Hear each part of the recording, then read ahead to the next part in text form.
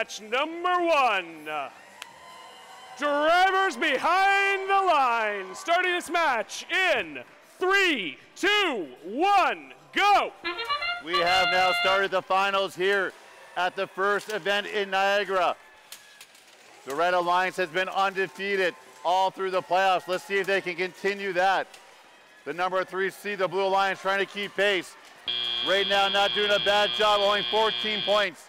Separate the two alliances. That is the closest the Red Alliance has had a team to them after the first round.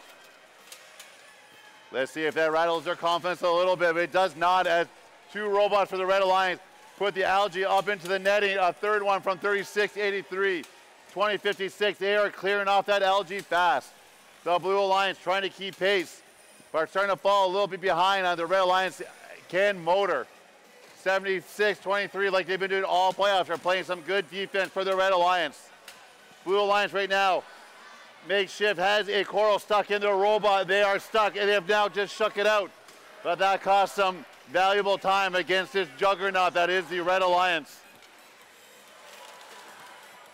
20-56, moving fast. Dave moving almost as fast as they do. These are two quick robots. 40-39, 12-41, trying to keep pace the best they can. Being made more difficult by 76-23.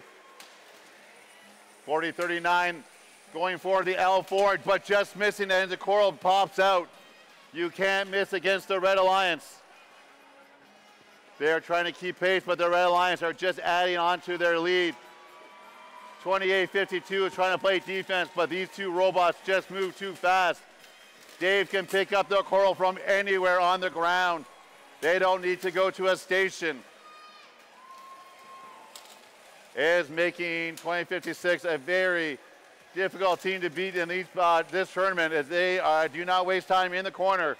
They just drive around on the floor, picking coral off basically the floor of the ocean and putting it on the reef. Here comes 20-56, putting some algae into the netting. We have 20 seconds left. The Blue Alliance has put up a good score, but the Red Alliance doing a lot better. They look unstoppable at the moment.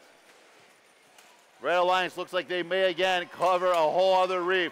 Looks like they may have algae all up the top of the netting. They are running out of space to put things, and it shows with their score. We shall tally it up and give you an official score in a moment.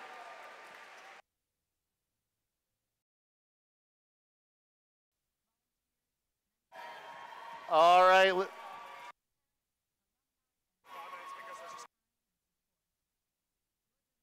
All right, let's check out that score from the final number 1. Red Alliance holding on for the win. Let's see how many points they put up. A 217 to 132. Alliance number 3 put up a lot of points, but that Red Alliance looks tough to beat at the